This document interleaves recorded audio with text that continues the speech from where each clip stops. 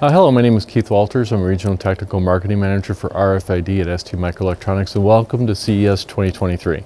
Today we're going to be talking about near-field communication and its applications towards automobile car access.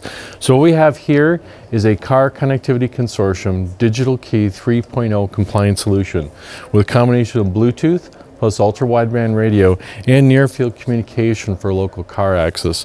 Right here we have a reference design door handle that incorporates our RFID reader along with a small microcontroller that has CAN connectivity to the main unit. So what you do is you take your access credential, you tap it to the door handle, and then it pops the lock so you can start the engine, you can set radio settings, seat positions, all these wonderful things.